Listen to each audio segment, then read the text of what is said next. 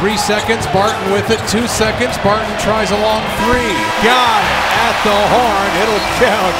And LaMarcus Aldridge tells him nice job. Leonard has it poked away by Matthews. T-Rob throw it to down, the races. big guy. The championship, he can come in and check a lot of different guys.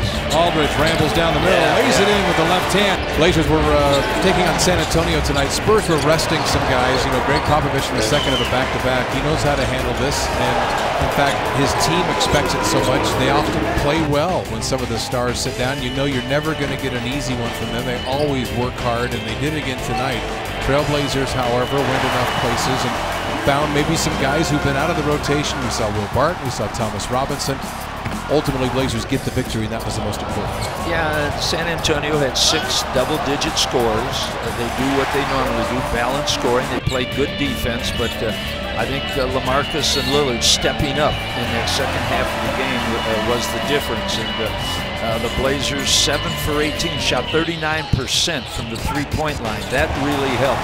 When you shoot 39% against San Antonio, usually you win the game from that three-point line. Damian Lillard, 23 points, 10 rebounds, 6 assists. We've talked about things that he wanted to improve on. And 1 was defense, 2 was finishing in the middle, and 3 was rebounding. And boy, his rebounding was terrific too. Yeah, it was. The thing that you have to watch out for when the Blazers go there Friday, of course, Milwaukee does the same thing, points in the paint. They scored 54 points in the paint tonight. So the Blazers, Milwaukee coming in as a points in the paint team, and with Duncan back next Friday, that's maybe a little caution. A quick little 2-game homestand sandwiched in between 2 tough road trips. The next one much tougher than the first one for the Blazers, but they get San Antonio tonight and now get set to take on Milwaukee on Wednesday.